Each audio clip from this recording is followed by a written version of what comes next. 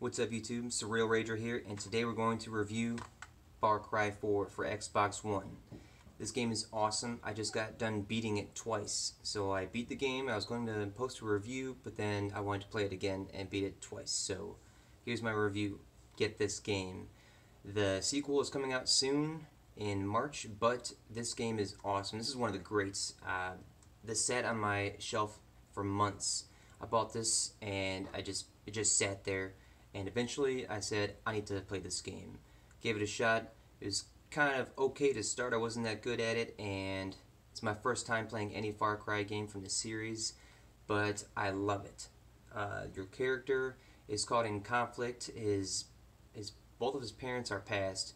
He goes back to this place called Kyrat to place his mother's ashes in a place of her desire. His dad passed away before that.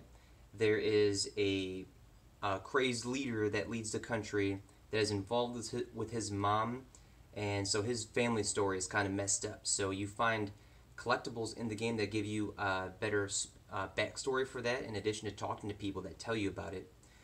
So to start off, yeah, there are collectibles. There are journal entries from your dad. There are propaganda posters you need to take down. There are lost letters. I'm not sure if you can read those. I think you can, but I haven't looked that far into it, honestly. I collected all of the journal journal entries and read those and got the backstory, and I was satisfied. So I didn't read the lost letters.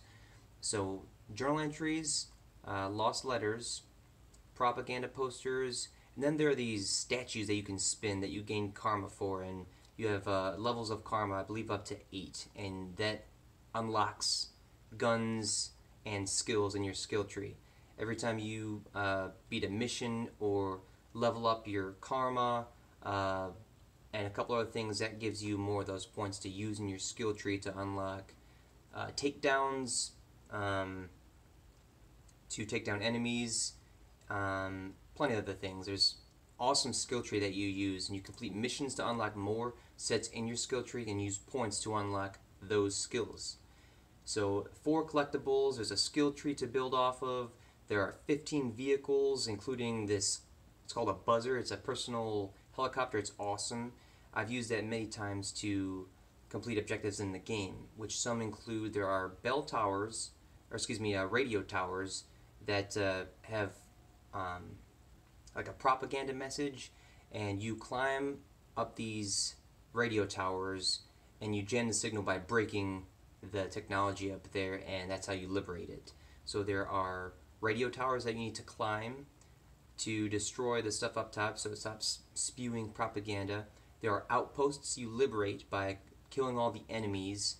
Then there are fortresses that are huge bases that are used for many things in addition to a fast travel, more mission opportunities. But those are huge bases filled with enemies that once you completely clear every enemy, it's conquered. And there are 4 of those. There are main story missions, there are side missions, and you don't have to complete all the side missions, but most of those unlock skills in your skill tree, so it's beneficial to do so.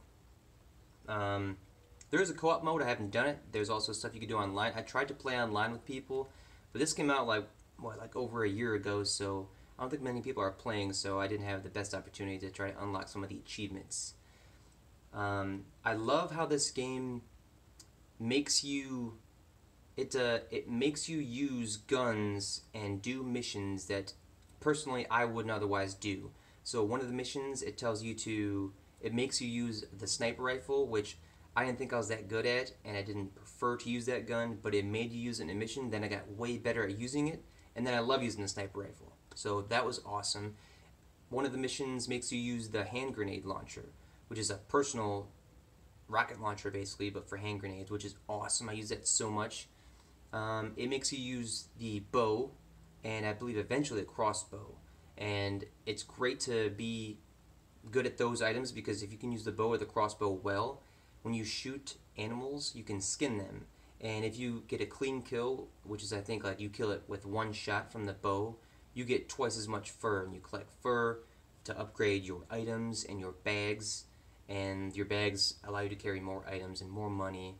And it's just awesome how it makes you use these guns to do these missions or quests or things to gain from it. It's awesome how it forces you to do that. Specifically for me, the sniper rifle, because I was really bad at that. Your skill tree has a couple skills in there that require you to discreetly conquer bases.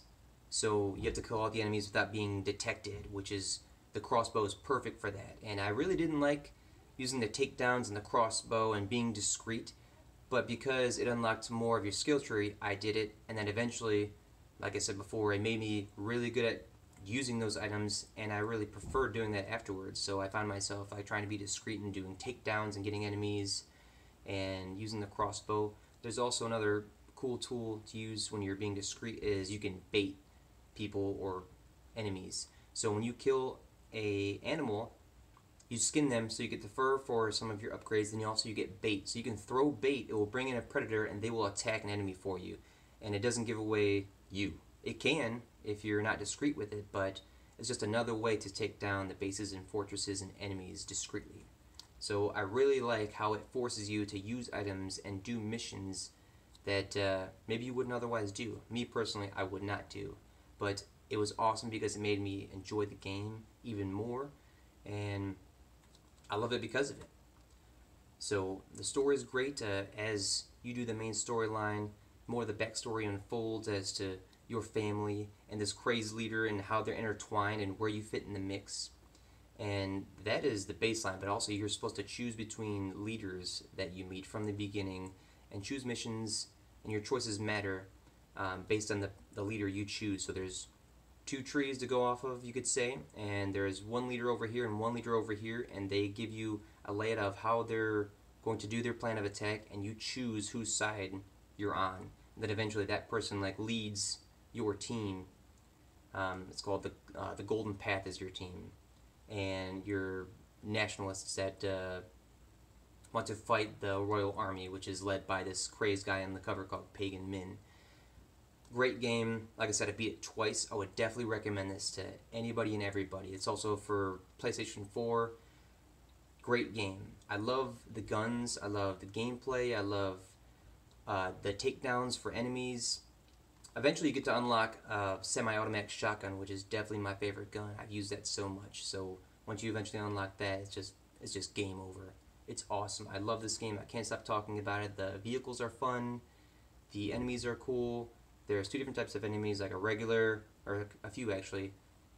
Normal enemy, which are kind of weak.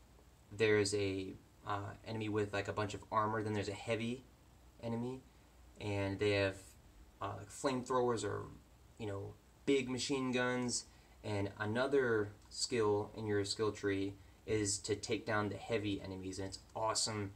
You sneak up on them from behind, and you punch in the right analog stick, and he like jumps on him and stabs him twice. It's crazy. It's really cool looking, and the animals in the game are awesome. You don't have to be on a mission to find them or hunt them or be attacked by them. So much fun stuff. If you use a flamethrower or a bomb, some sort of explosive, or a car explodes near trees or grass, like it'll catch fire and it'll burn. So many cool aspects to this game.